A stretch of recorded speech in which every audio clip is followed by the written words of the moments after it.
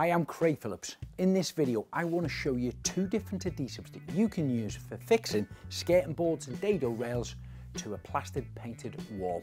One is multi-use. The second is Max Bond. Now I'm going to use the Max Bond on the dado rail where I'm fitting that to the wall and there's nothing supporting it. I'm going to use the multi-use on the skating board where that sits directly onto the carpet and then bonds to the wall behind. Now both the skating board and dado rail are different materials. This is an MDF which is already primed and this was a bare wood, just a soft wood. So I've put some cloths down on here because they're freshly painted and I don't want to damage the bottom.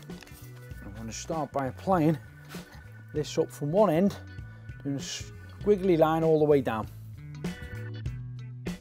Now I'm going to do a straight line along the top of the skating board, just about 5mm down.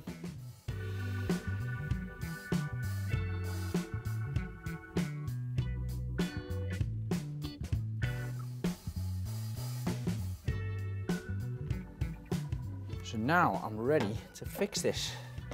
Press it nice and firm so the adhesive grabs the wall behind, and then when you've got it fixed into place, you can take out a silicone wipe off the tops if any oozes out. And you might also have a little hairline kind of gap at the top of there, so you can take your multi-use and just fill that in, use it as a filler, and once this is dry then you can paint over it. I wipe my finger with the silicone wipe and smooth off the surface of the adhesive. Once it's completely dry, you can paint over it. Now the skating is in position, next is the dado rail. Once you've worked out the height of your dado rail, use a spirit level to do 2 level marks at that height. Now I'm applying 2 temporary nails in the wall which will hold the weight of the dado rail and the adhesive until it's fully dried. These can then be removed and filled and they won't be seen. Now you can start to apply the Max Bond on the dado rail. Do a straight line all the way down the top, double back and same again on the bottom. Now the Max Bond is applied to the back of the dado rail. I can lift this into position and just gently rest it on my temporary pins.